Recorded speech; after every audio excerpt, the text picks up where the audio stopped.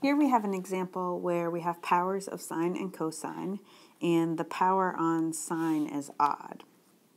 So the first thing we're going to do is we're going to rewrite sine cubed of x. Now that's the same thing as sine.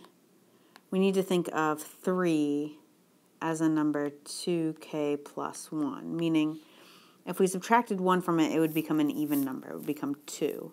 Well, what is 2 divided by 2? It's 1. So we're going to take, it's going to be the same as 2 times 1 plus 1. So this k will always be, if you subtracted 1 from it and then divided it by 2, what you would get. So we're going to write this as 2 times 1 plus 1. Sorry, that 2 didn't come out very well. Okay. Now, we can write this because of our identity that sine squared of x is equal to 1 minus cosine squared of x.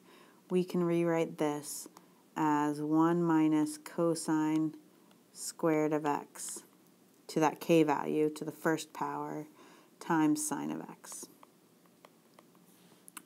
So putting this into our original integral, we're going to have the integral of 1 minus cosine squared of x times sine of x times still our cosine to the 4th of x dx. Now, this just leaves us with 1 sine of x and then powers of cosine.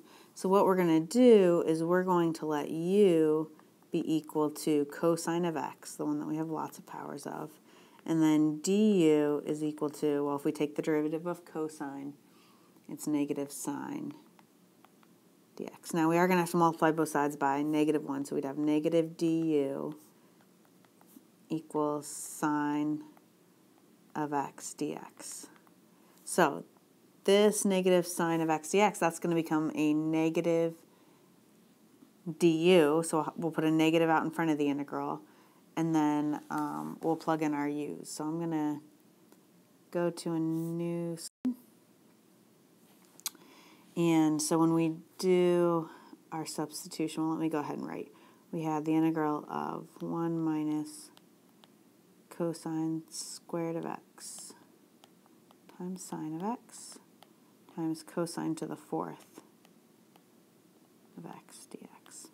So remember, our u is equal to cosine of x. So, and then our du is negative. So we're going to have negative, and the sine of x dx becomes our du, the negative du.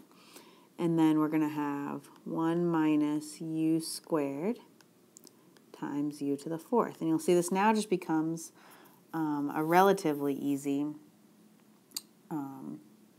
polynomial problem. So we can distribute that u to the 4th. We're going to have the integral of u to the 4th minus u squared times u to the 4th is u to the 6th du.